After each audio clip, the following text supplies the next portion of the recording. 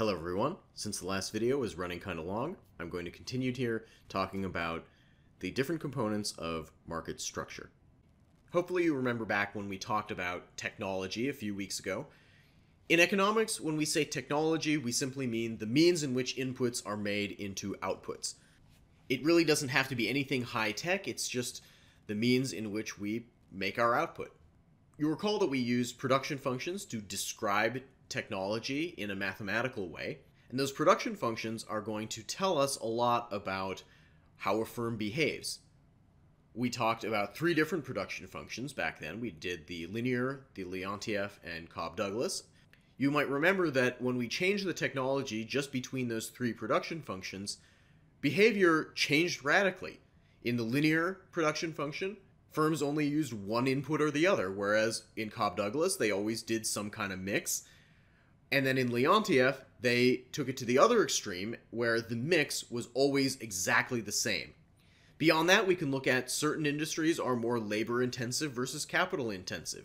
If we look at the Cobb-Douglas, that's just going to affect the relative size of those exponents on K and L. With the Leontief, it's going to be affected by the size of the coefficients. Some industries have technology that gives us economies of scale, and some gives us diseconomies of scale.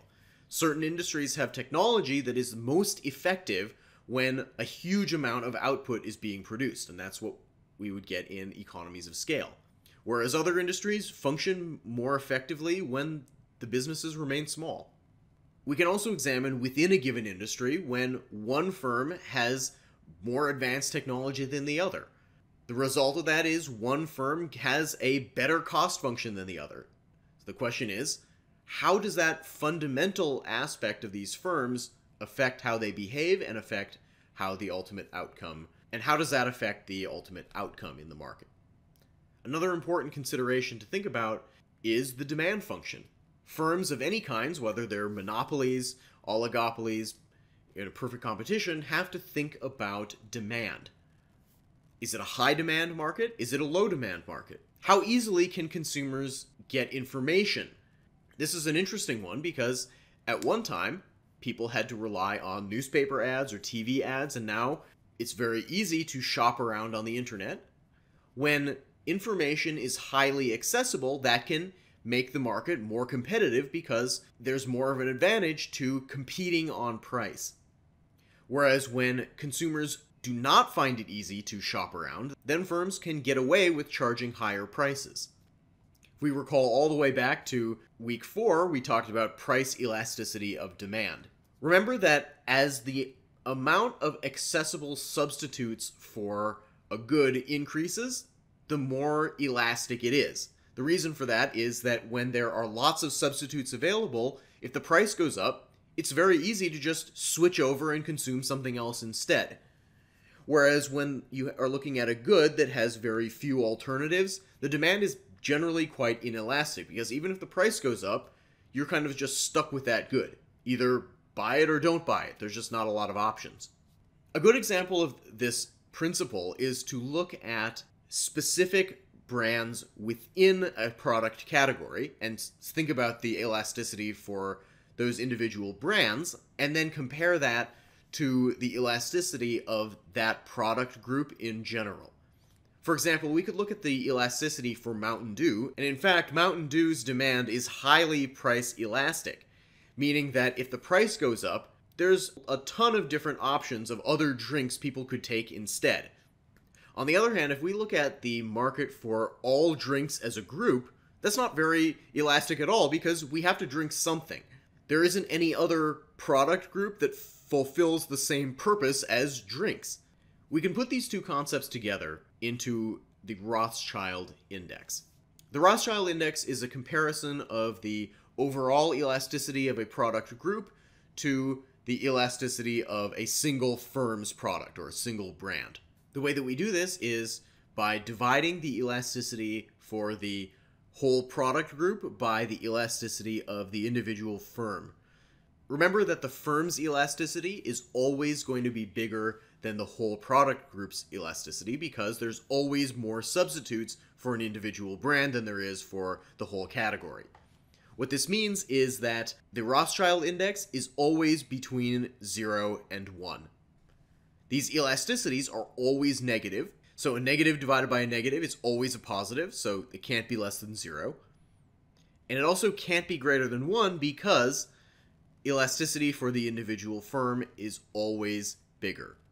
How can we apply the Rothschild Index to thinking about market structure?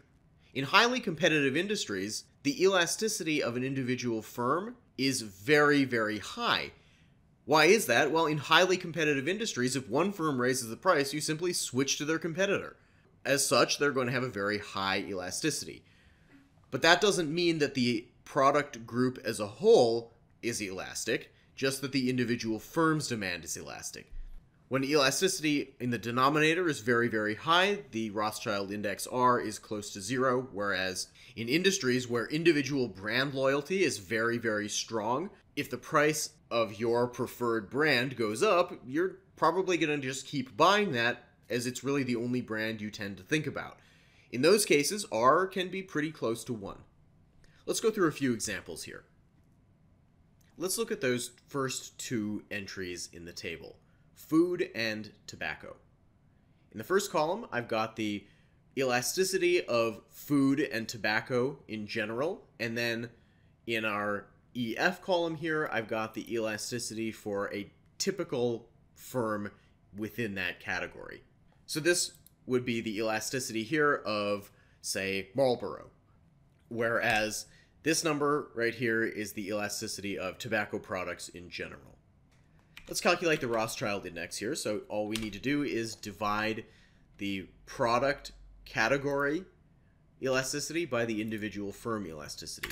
As you can see, all the numbers are negative, so the Rothschild Index is always going to be a positive number. What this means here is that the whole food industry's elasticity is about 26% of a typical firm's elasticity. Now let's compare that with tobacco.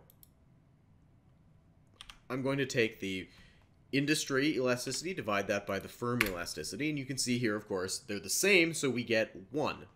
A typical tobacco firm has about the same elasticity of demand as tobacco products on a whole. This suggests that tobacco products have a very high brand loyalty. Most people just always buy the same brand of cigarettes, even if the price goes up. Food, on the other hand, has much weaker loyalty like that. If the price of one brand of chips goes up, people are generally happy to just buy the cheaper one. Another factor that we can think about is that food is an incredibly broad category. There's all kinds of things in there that we can substitute between. If we compare that to food in general, there aren't really alternatives to food, so we should expect the firm level elasticity to be much bigger than the food elasticity as a whole, and in fact that does happen. The last market structure concept that we need to think about is how easy is it to actually enter the market. We use the term barriers to entry to describe any obstacles that are going to raise the opportunity cost of entering an industry. Barriers to entry can come in a variety of different forms. Sometimes it's simply large capital requirements. To get into a certain industry, sometimes you need to buy really expensive equipment. Even something like, say, photography as an industry has some barriers to entry, because to be a professional photographer, you're going to need to get a very high quality camera, you're going to have to set up a studio, and you might have to pick up some expensive photo editing software as well. Thinking about a grander scale of industry, you might think about the auto industry, where there's a lot of machinery that's required to get set up there. Additionally, there's a lot of work that has to go into the auto industry in terms of sourcing parts and building those relationships with all the different suppliers. That's going to be pretty expensive, and it's going to constitute a barrier to entry to that industry. And as we well know, there's not been very many entrants into the auto industry in the last few decades.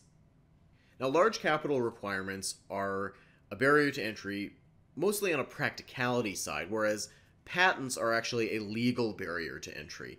Patents prevent the use of a particular innovation for a fixed amount of time. Patents are very important in the pharmaceutical industry, for example, where different firms race to get a patent for a particular drug, and once that patent is reached by one of those firms, everybody else is locked out. Finally, we might think about economies of scale. Remember that economies of scale happen when large amount of output lowers the average cost. And in some cases, the initial capital investment required might be so big that we need economies of scale just to become profitable. And that's going to make it really hard for a new small firm to break into the industry because they're going to need to ramp up production to a huge amount to even remotely compete with the existing large firms in the market. That wraps up our discussion of structure. In the next video, I'm going to talk about conduct and performance.